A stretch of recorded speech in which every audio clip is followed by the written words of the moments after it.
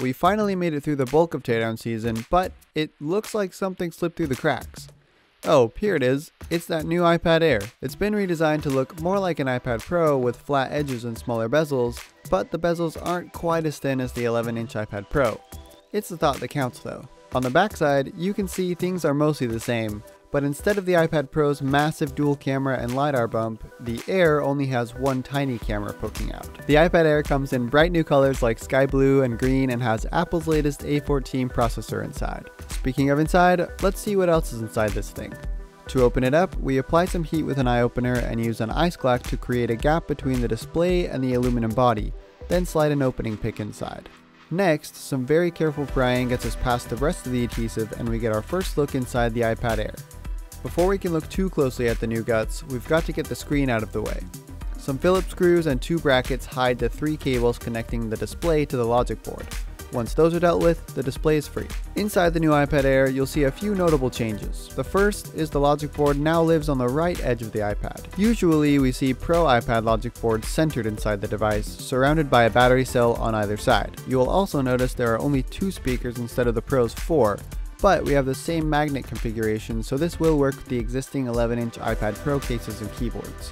The rear camera hardware lives up here in the upper corner underneath the Touch ID hardware, and since we have Touch ID instead of Face ID, there's just a single 7-megapixel FaceTime camera for video calls and selfies. Finally, toward the bottom of the iPad, there's a SIM reader in the cellular versions like ours, and unfortunately it looks like Apple hasn't changed the way they connect iPad batteries to logic boards. This is the same annoying contact hardware from past iPads. Basically, to disconnect the battery and kill power to the board, you'll have to insert something like our battery blocker between the board and the battery contact pads underneath. Since a lot of this is looking familiar, let's head right to the interesting stuff, the Touch ID corner. First, we get the 12-megapixel rear camera sensor out of the way, then it's a whirlwind of screws to remove and cables to disconnect. After some generous heat, the fingerprint sensor cable comes up. Some more generous heat allows us to move the button's bracket and push the button out through the top of the iPad. Apple's VP of Marketing mentioned in a podcast that this button was an incredible feat of engineering. We've seen other power buttons with fingerprint sensors in them before, so it doesn't seem that impressive, but apparently it was tricky to ensure the antennas in the cellular model and this button didn't interfere with each other. This whole corner of the iPad Air is jam-packed with hardware, so that one we believe. We're particularly curious about whether or not they plan for this button to be replaced. The heat we used to remove the button softened this plastic bracket until it was malleable enough to be moved out of the way.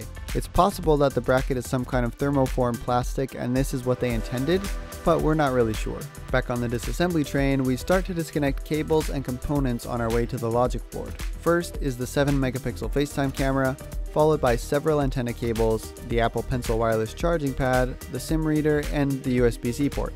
After everything is disconnected, heat and alcohol help us peel up the board, which, like everything else in here, is glued to the aluminum chassis. Some behind-the-scenes desoldering gets us past the shields hiding the logic board chips so we can see the silicon underneath. First on our radar is the Apple A14 chip, bundled here with 4GB of RAM.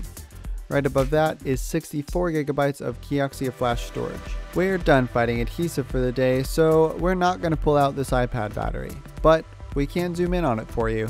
Powering the 2020 iPad Air is a pair of lithium-ion cells totaling 28.9 watt-hours. That's just barely smaller than the 29.4 watt-hour battery in the 11-inch iPad Pro.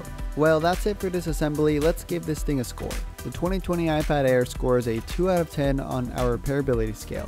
While it does only have Phillips screws and some components are modular, pretty much everything is glued in place, so no matter what repair you attempt, prepare to battle some serious adhesive. We were excited to see that Touch ID sensor, and we are always hopeful that Apple will bring their design for repairability skills to the iPad game. Unfortunately, that wasn't the case today.